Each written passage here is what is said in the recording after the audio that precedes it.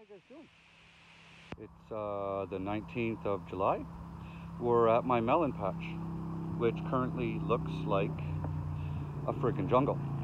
So I got a weed whacker, borrowed one from the boss, and we're gonna turn this field of weeds into a melon patch, because down here, I'll show you, we've got melons somewhere in this big old tangled mess.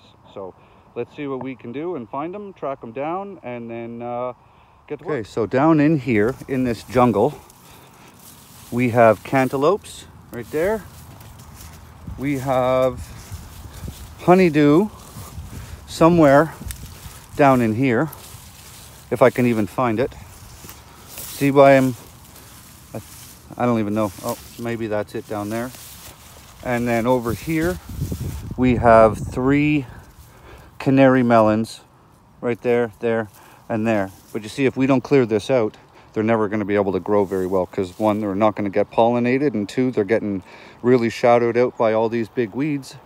So we need to do that. And then this is all potatoes. So let's get going. Basically, the plan here is I'm going to start at the back and work my way forward until I get to near these plants, and I'll have to hand weed around them a little bit just to figure out where they are, and then we'll finish up the rest of it.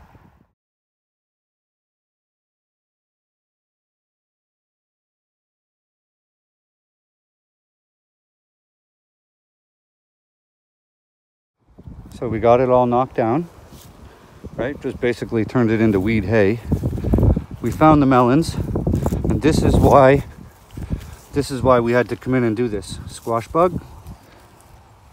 Where'd he go? Can you see him in my fingers? Squash bugs. Kill these bastards. So this is why we had to come in and do this. Look at how small these little plants are. Cantaloupe, honeydew right here. A couple of honeydew plants. And then these are my 3 canary melons. 1, 2, 3. And they were just buried. They're not getting any sunlight. So I got as close as I could with the weed whacker. And now all I'm basically going to do is I'm just going to come through here, and this little, and you can see it better, this little ridge of weeds, I'm just going to rip them out by hand.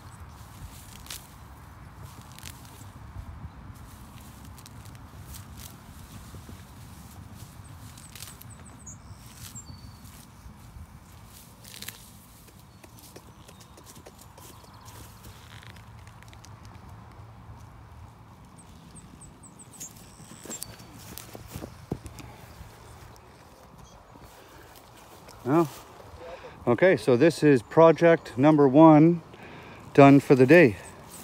Exposed our cantaloupe and the honeydew so they can actually get some sun. Like, these vines should be like, 10 feet long by now. And then here's our little canary melons. 1, 2, and 3. So, and the other reason I just weed whacked it and just let it fall now is because a lot of these weeds, they're just going to break down on the soil. They're just going to act as mulch and prevent some of the weeds from growing back. So we're just going to call this one done.